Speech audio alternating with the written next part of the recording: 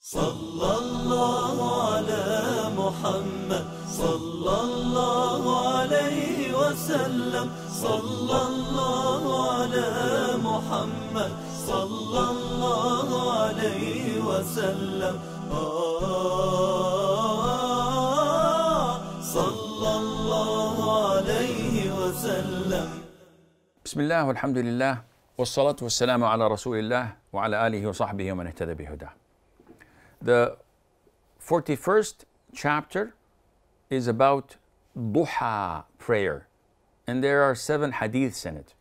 What is duha prayer? It's a form of a voluntary prayer offered after the sun rises by 10 to 15 minutes, and the time extends to about 10, maybe 5 minutes before the adhan, before the zawal, before the adhan of dhuhr. And the virtues of it are great, and the recommendations of the Prophet ﷺ to perform it are many. So Mu'adha, may Allah have mercy on her soul, says that she asked Mother Aisha, may Allah be pleased with her, did the Prophet ﷺ perform the duha prayer, the mid-morning prayer? And she said yes, 4 units, and he used to add whatever Allah wished, meaning he used to pray 4, sometimes 6, sometimes 8, whatever Allah Azza wa Jal allows him to offer, he would do that. So the sky is the limit. Anas ibn Malik says that the Prophet ﷺ used to perform duha prayer in 6 units. Abdul Rahman ibn Abi Layla, he said that I've never heard anyone mention seeing the Prophet ﷺ performing the duha prayer except Hani, the cousin of the Prophet ﷺ. She said that the Prophet of Allah ﷺ entered her house on the day of the conquest of Mecca, whereupon he performed the major ritual ablution. He took ghusl and glorified Allah in 8 units.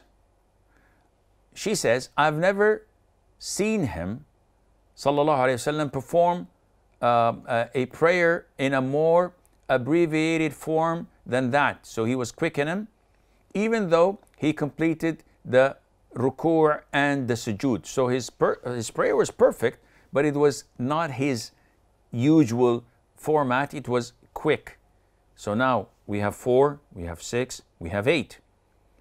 Abdullah ibn Sheikh, may Allah have mercy on his soul, said, I said to Aisha, may Allah be pleased with her, I asked Aisha, was the Prophet ﷺ, was he used to performing the duha prayer? She says, no, except when he was coming back from a travel, when he traveled and came back from travel. Abu Ayyub al-Ansari, may Allah be pleased with him, he says that the Prophet of Allah ﷺ used to devote himself for 4 units of duha prayer. So I said, O Prophet of Allah, you devote yourself to these 4 units at high noon. And he explained, the gates of heaven are opened at high noon, then they are unlocked until the midday ritual prayer is performed. So I love to have a good deed ascend on my behalf during that time. Abu Ayyub said, is there Quranic recitation in each of them, in these 4 units? The Prophet said, yes.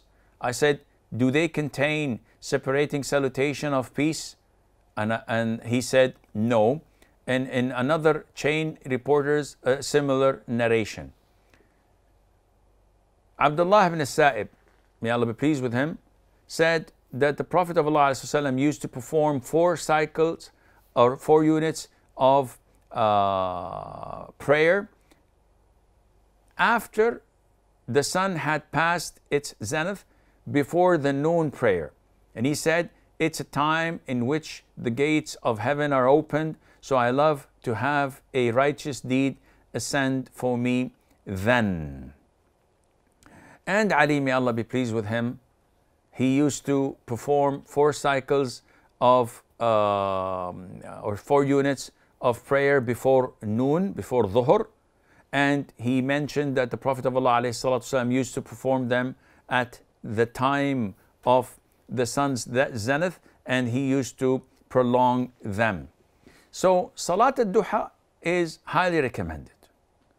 And the format is minimum 2, as in the hadiths where the Prophet said ﷺ, every single day there are 360 joints in a man's body, and he has to give charity for each joint.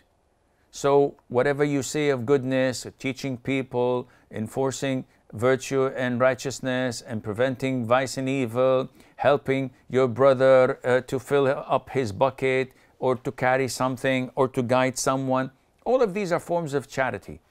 And to sum all of these charities of the 360 joints up, 2 rak'ahs of duha suffice you.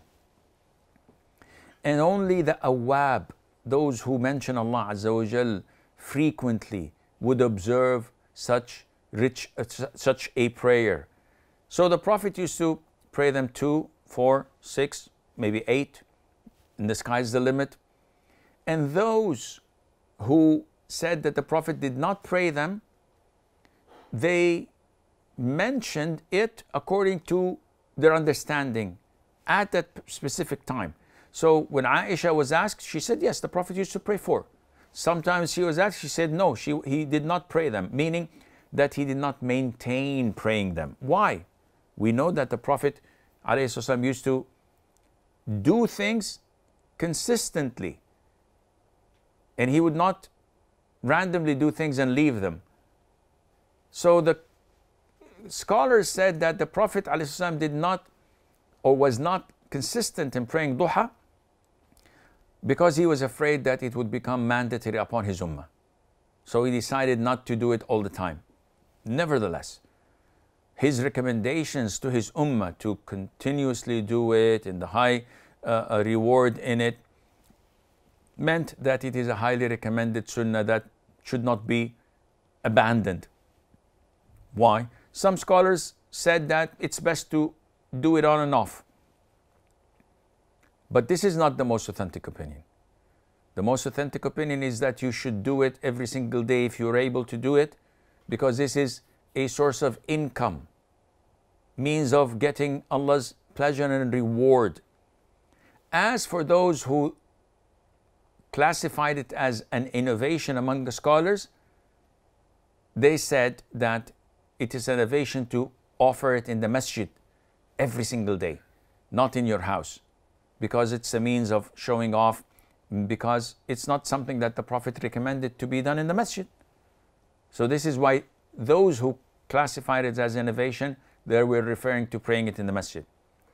And out of the vast majority of scholars and companions, only Ibn Umar and Ibn Mas'ud did not approve of it to be prayed all the time, but the vast majority of companions reported and narrated that this was a highly recommended sunnah, both done by the Prophet ﷺ and recommended by him alayhi as-salatu was-salam. Wallahu a'lam, wa sallallahu wa sallam wa barak ala nabiyyina Muhammad.